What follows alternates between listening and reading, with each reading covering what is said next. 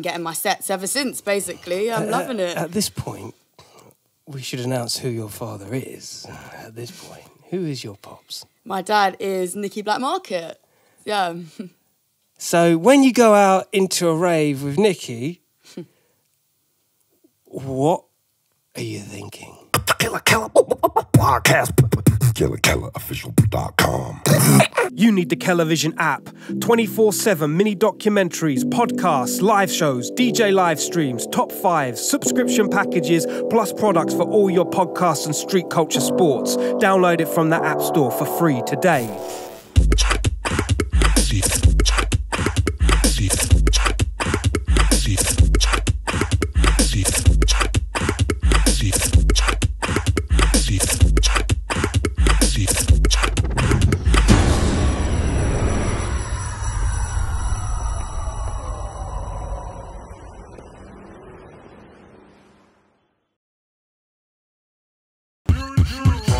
Beatbox created. And we're here to talk about world music and street culture. Killer Podcast. Hello, Crazy Biscuits, Killer Podcast, live and direct, Central London, or Central as you need to be. Well done, congratulations, you made it here. If you've not got here before, then you missed a whole heap of things. Big shout to graffitikings.co.uk and everybody that is serving themselves well on the Kelavision app, free download. Goes without saying, actually, the Kelavision app, because right here, right now, I have a very special guest. One who's not only part of the team, but is also making some serious fucking moves on the dance floor. DJ MILLZ'S inside the place. Hello, hello. What are you saying? I'm good, man. How are you? Yeah, man, I'm good. Yeah? I'm good. I feel like we've discussed a lot over the last few months. I mean, Indeed. plans are a go-go. Yeah, I'm really happy to be part of the team. Honestly, the Kelavision app, Yeah. honestly, you can catch my monthly mixes on the third Monday of every month, representing purely drum and bass and jungle. That's me, DJ MILLZ'S. Oh, excited. You know what? She's been bred into the game. That's the truth. Like, Indeed. I can't quite fathom the journey you've had. You're on a slow trajectory up, and what's crazy is you've got 10,000 hours in the bag. Yeah. That's crazy. It's happened so fast, honestly. It's crazy. Like, it went from, so obviously, from the very beginning, obviously, I was born into the whole jungle culture, like listening to that from day dot, you know, my dad being there, slowly bringing me in it, you know, like I've just always enjoyed the sounds, the drum and bass, the jungle. And then at one point I thought, you know what, let's buy, you know, a set of decks, you know, let's just have a go, just see what my dad actually does. I always thought, like, you know, I'd love to do what he does. I just always thought, there's no way I'm having just an office job, you know, like something boring like that. I always wanted a fun job. Yeah, I feel you. Exactly. And then, you know, bought my decks and was just playing around on them for a couple years, you know, just like enjoying myself, never thinking that anything would happen, you know. Yeah. And my dad was always saying, you know what, you should play out at some point. And I just thought, okay, well, I'm not ready yet, because I was no way near confident enough to play out. So I just, you know, I was playing around in them. And he asked me every single year, do you think you're ready to play out? And I just kept saying, no, not confident enough. And one time he heard me and he was like, that's it. You're definitely ready to play out now. And that was it. He just shot me out there. The boat just sailed and I've just been getting my sets ever since, basically. I'm loving it. At this point, we should announce who your father is. At this point, who is your pops? My dad is Nicky Blackmarket. Yeah. So when you go out into a rave with Nicky, what are you thinking? Well, I love it, you know, like I've been part of that. But what about that first time? First time? Yeah, what was it like being... It was just weird to think, okay, that's my dad. This is him doing his thing, enjoying his job, whatever. Like, I never really thought, like, I never knew, like, obviously how big he was or, like, anything. I think my first thing was like a festival. I was really young, maybe like 11 years old or something. But yeah, no, it was nuts just seeing the crowd like going wild for him. Crazy, man. I love it. So you're there with him and your first time of...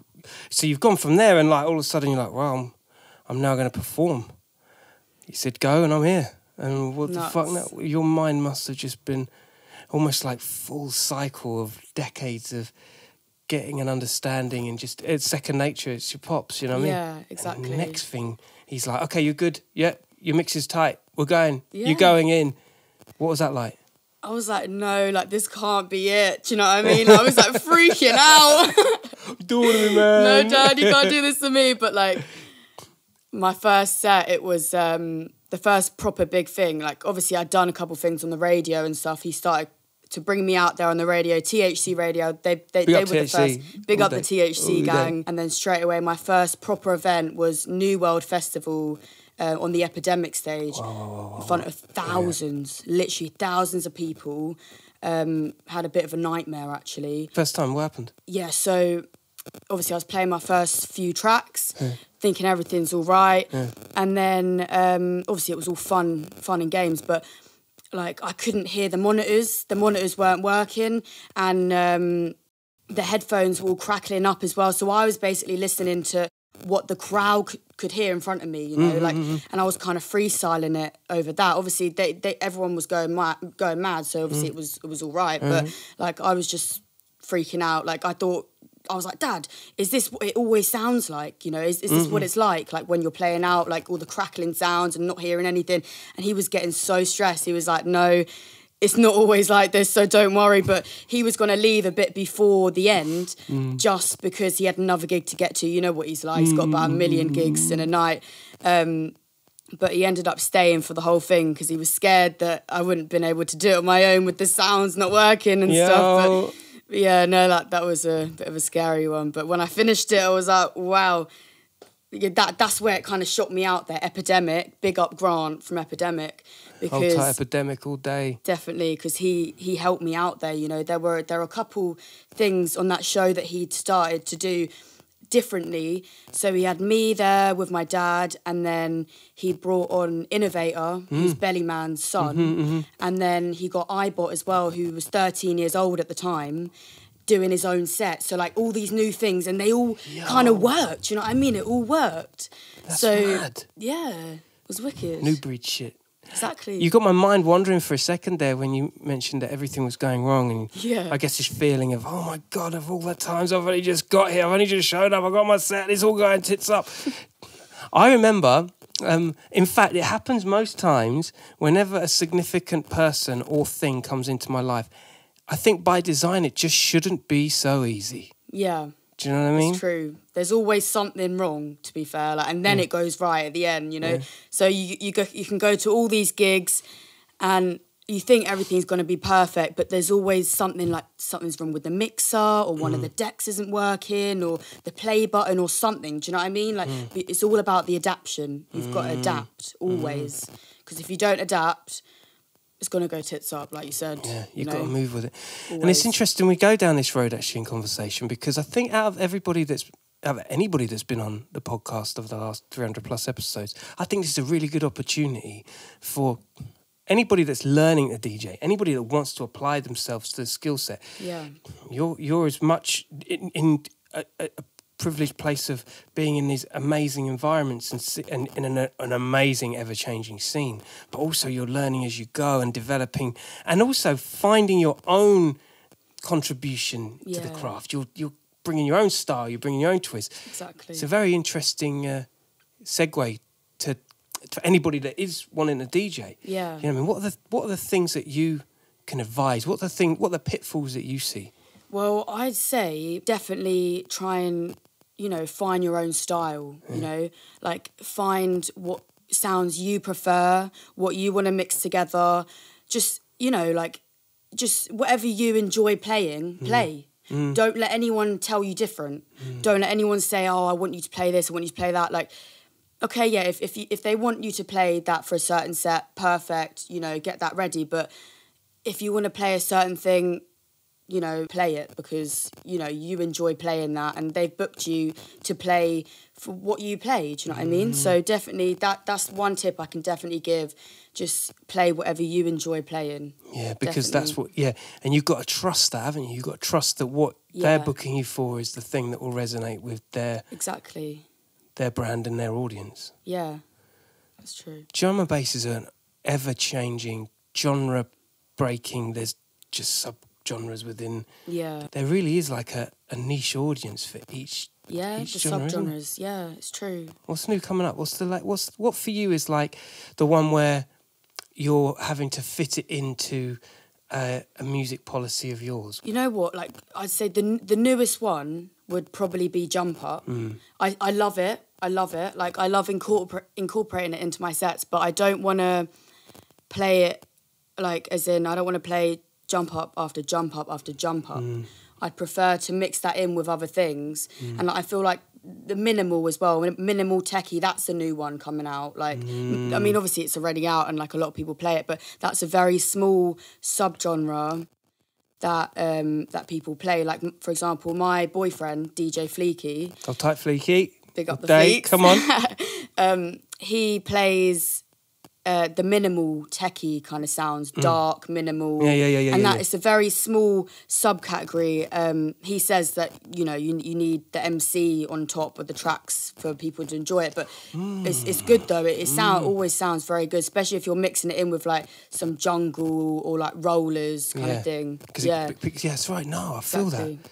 Interesting, the MC dynamic thing, because it's true. Some subgenres really work well with MCs just peppering the fucking. Other times it's like you got to give it space. Definitely. I guess that's the mark of a good DJ and a good MC. Yeah. Isn't it? So if you're working with a good MC, obviously they'll know when to be quiet. They'll know when to give you time to like play vocal tracks, for example, and like they'll know when to, you know, MC and. That's the difference between hosting and throwing bars down. Isn't it? Yeah, definitely. You mentioned that you're doing a lot of stuff with a particular vocalist at the moment. I am indeed. Yeah. So, her name is Kaya Fire. She's Congo Natty's daughter. And me and her, we're kind of trying to open up new doors, basically, for the whole new generation thing. So, we're kind of trying to work on a little project at the moment together.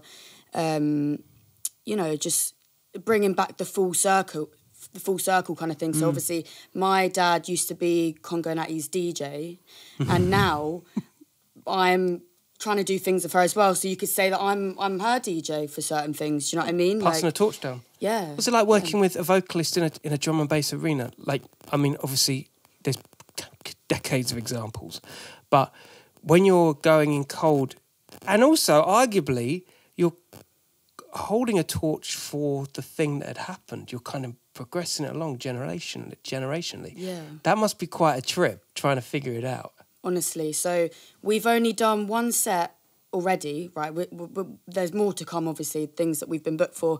But the one that we did was at Shumba Youth's birthday bash. That was a couple of weeks ago at the Fox and Firkin. I saw the video, Yeah, that was really, really good event. But we're kind of trying to figure out each other's flavours and just the fact that, like, obviously I need to orientate my mix around her a little bit as well. Do you have a project name for it? I mean, we're like in the making of it at the moment. We're not sure of a name or anything yet, but it's the very start. So like things will be happening this year. I can imagine dub plates and everything popping off. Like this could be some serious thing. Yeah, definitely. Still in the making. If you haven't checked out MILLZ'S mix on the Kelavision, there's plenty of reasons why you should, and there's plenty of places where you can. One thing that I love is that you alternate within the genres. I love the dub plates, exclusives. I love the fact that you do pay homage to... Well, I think it's just inherent.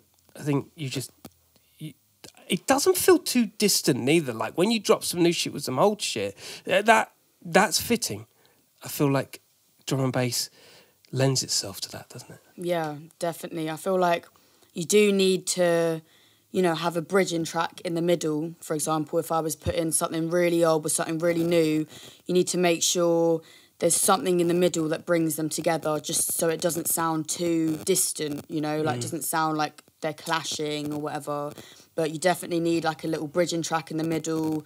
For example, if I'm putting something like a jungle tune with some jump up, you want to put in some break beats in the middle, you know, something that will bring them together and like just glue the... Transitional and all that. Yeah.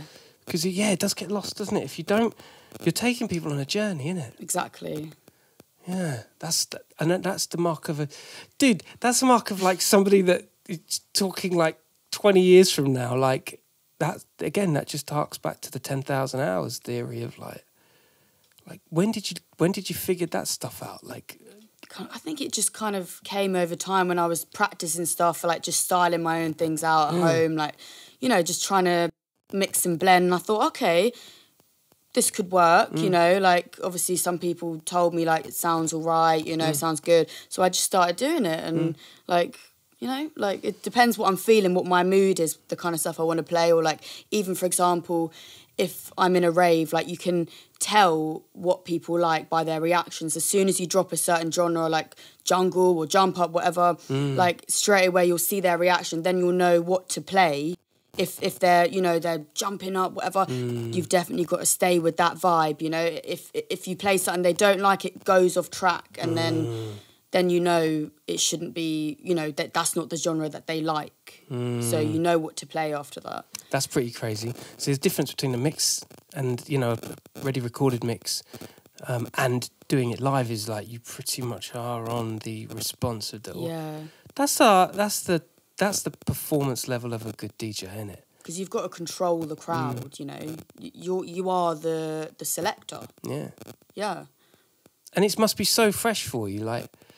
Big up Nicky. I bet Nicky's got like a couple of go-to tunes that he's like, yo, it's that time. You know what I mean? I know exactly what you're talking about. I know the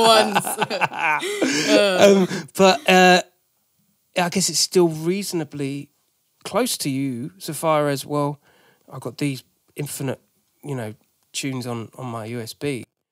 You know, there isn't that much restriction. Yeah. Where the fuck can I go? You know Honestly, what I mean? like, there's just so many ideas, and I'm like, I want to put them all together now. Like, there's just so much I want to do at once, and it's like, okay, take your time, you know.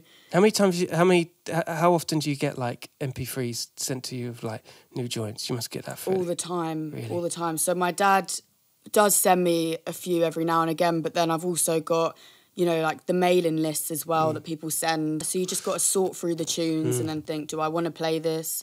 Do I like the sound of that? If not, obviously, sometimes I don't play it, but I put a lot of them on my USB anyway, just to know, like, what's there and have the selection, basically. Just so that people are up to speed, because some people may not know this as being, like, a culture in itself. There's DJ pool promo places, aren't there, that would send you stuff. Yeah. But that can be quite time-consuming. Yeah, like sorting through them, do you mean? Yeah, so you'll get them, what, once a week, once a month, quarterly, and you'll have, like, 80 to 100 tunes backed up that you haven't checked. Literally. Yeah. So you've really got to, like, take your time out sometimes and just go through them, really. Like, just put them all into Record Box, have a listen. Record Box being the Pioneer, online, like, that's the program that the Pioneer decks use, and then obviously you cue your tunes, put it on the USB, and then it's compatible for Record Box and for everything. So the tunes become the weaponry, and you've just got secret ammo, of course. Oh, God, that's good. Yeah. That must take a lot of time. Takes a while, yeah. But the good thing is that because you're getting new stuff all the time, you are always, like, you know, always staying with the times kind of thing. That's what my dad has always said, stay with the times. That's why he's still playing out at his age, you know what I mean? Because he's always, you know, staying with the times and, like, just carrying on with the new stuff, you know. He's always, like, incorporating the new tunes that he's getting into his sets rather than, like, you know, just keeping all the old stuff. Because if you do stay with the old stuff, obviously you're going to get a lot of bookings for certain events, but then there's, like, certain things, for example, with the new lot, like the new generation, they want to hear, like, the rollers and all the new sounds. You might not get booked for those, do you know what I mean? So you've got to roll with it. Do you reckon... I've always had this thought with drum and bass and white labels, producers, and how that works. Big up cartoons as well, obviously. Come on. Record labels such as, they really pioneer and champion the artist. But I do often think to myself, you know, there's some dubs out there that just would never get a look in. And how does that work for a producer to know that he's in a catalogue of, like, 80 to 100 tunes that are getting sent to you at any given time? Yeah. And it might just be in and out, but to them it's like a hell of a lot. But, like, where do they get their kickback of the deal? Do you know what I mean? Do you mean as a the producer? producers? Yeah. I'd say just the fact that, you know, certain DJs are playing the tunes and like getting the feedback as well for certain things, like, you know, just to know that that was a good tune, and then they can start producing certain things like it, or, you know, so they know that that's working with the crowd, so they can keep going with that certain vibe, you know, the style. It's a real relationship that it's a dance that I think producers and DJs have in drum and bass, which I find forever curious, because it's still such a labour of love. And it's the same with the DJs, isn't it? It's true. Very true, yeah. Does it ever get too much? Does the passion, like, does it get too much? Like, do you ever think to yourself, oh man, no one's going to hear it the way I hear it. Why am I overthinking this? I do overthink a lot of things. Like, for example, even the mix that I sent you, for your Which is Kelavision app. it's sterling. Come on! I kind of just, you know, at the end of it, you're looking through and you're like, could have done that in a certain way there. But then you look back and you're like, overall, obviously it was, you know, it sounds all right. So you just got to do it at the end of the day, just put it out there. Like, there's obviously going to be certain parts of it that you don't like, but then you master it and you adapt and try and make it sound better. Like, for example, if something wasn't working, you got to put the channel down and then, like, make the blend sound better and bring it back up, or just something like that. Do you know what I mean? Like, you've always got to just do it there and then live. Techers talk, you see, this Techers talk's coming out. So so as you're mixing down, you listen to it, check whether it's coming on right. If it's not, then you fade it up instead of just letting it roll in. Yeah, exactly. You can use filters, you can even just, like, make sure, like, while it's live, like, you know, bring the jog wheel back or forward, whatever, while you're doing it, just because it's better to do it live and just show that you're being authentic with it, you know? True. That you're doing it there and then. It's not like a pre-recorded mix or anything, do you know what I mean? Like, you're doing it there and... Imperfections is a good thing. Yeah. Yeah, it's true, Because isn't it? I don't plan my sets either. So, like, I just do it there and I'm like, okay, let's try this with this, you know, let's see if this will sound good. Half the time, obviously, like, let's just hope it's going to work, you know, but, like... but, yeah, it's story just of fun my and career, games. that. It's just fun and games, really. Yeah, like, yeah. And you look like you're having fun. Yeah. The videos I've seen, bumping into your THC, Oh, yeah. then watching it on the live stream, it's like every time I see you play, you look like you're having fun. Yeah. It's like you're jumping around the decks, you know, all your mates are bouncing around and it's just like proper vibes. I love it, man. Absolute vibes. Like, for me, I feel like when I'm doing the set, I feel a lot more, like, concentrated. Like, I want to make sure, like, you know, I'm actually matching the beat properly and everything. Like, then I'll take the headphones off and make sure, like, if the MC is saying pull it or whatever, then I'll react to that. But there's been a few times that I have just not... You know, not heard because I'm too concentrated into the mix, you know? Yeah. Like, that's one thing I need to learn more and just practice, just listening out for the bullets. But to be fair, I think MCs do like to make themselves surprised. It's more an error on their part being MCs that you can't hear them. Exactly. Normally they're the first ones to be heard. What have you been doing near me? Aren't I blowing your speakers enough? Come on. Pick up all the MCs out there. In a driven world of MCing and, you know, testosterone and whatnot, there is a few events that you're coming up with that are actually for a whole different cause and challenging certain cultures that are going on in clubland at the moment, aren't you? Definitely, yeah. You've got the female-only shows that are coming up. Talk to us about that. Sexy Lady Massive, that's the name of the event, and it's all girls, like, not a guy in sight. So literally all girls on the lineup, all girls in the crowd. Wow. And it's just, you know, to put out there that you can be confident as a girl going out without having to worry about anything.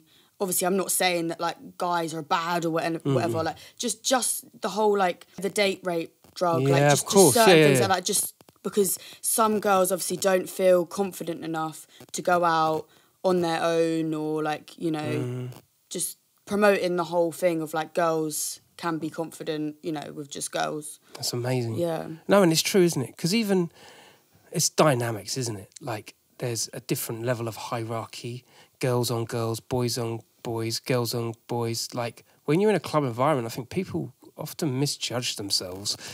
Like, you need solidarity within a community, and I think girls actually spending time with girls and realizing actually we're not threatened, we're not threatening to each other. Yeah, I mean, like, I think that's as much important as like, the drug aspect and how dangerous it can be and how misleading it can all sometimes be. Isn't it? Exactly. Yeah.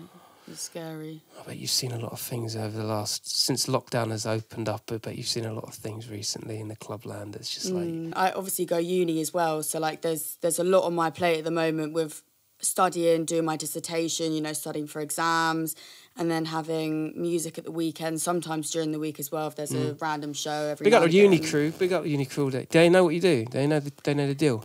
You know what? Yeah, I've never like put it out there that I even go uni. Like, I did, obviously my friends and stuff know, but you've just done that. Big up the Hertfordshire crew. What's that Hertfordshire crew? You know who you are. Yeah. So I study IT management for business. So like the IT part of business, basically. Wow. And I just finished a placement at Walt Disney, the Walt Disney headquarters. It was meant to be in Hammersmith, but because obviously COVID happened during that year, done it all from home. Yo. So big up the Disney crew. Hold tight, Miss Disney crew. Yo, you you getting the sense, people out there, that you're a little late to the party already. You know what I'm saying? All roads are leading to successful things. It's like, it's wicked that you're here, you're present, and you're making it happen. I think the drum and bass, the music, the DJ scene needs the Mills in the house. That's for sure. You know what I'm saying? I'm here now, but I'm all about bringing the female DJs. You know, like always there for the, you know, getting the girls on the decks. It's nice to, you know, bring in the feminine side, so it's not always just all guys on the lineup. You know, like bringing some girls in there. Like, yeah. Future's bright, people. Mills, thank you so much for joining us, though. Thank you for having me. Honestly, it's been a wicked time. Like, I've never fully had a chat, like an interview with someone before either, so it's different vibe, and I loved it, honestly. Yeah, man. Come on, rocking to the best of it. Killer podcast, man. Come on. Big shout out to you, my dear. Wicked. Yes. Thanks for having me. More soon, more coming. There you go, straight from the horse's mouth, all right? Introductories aside, check this lady out, DJ Mills on the Kelavision app. But not only that, if you're in a club in an area, get on her timeline. You know what time it is, she's out there playing. We're out here on the streets, we're doing this, all right? Killer podcast out like it was out of fashion, all right? You stay lucky, don't talk to anyone I wouldn't. Peace.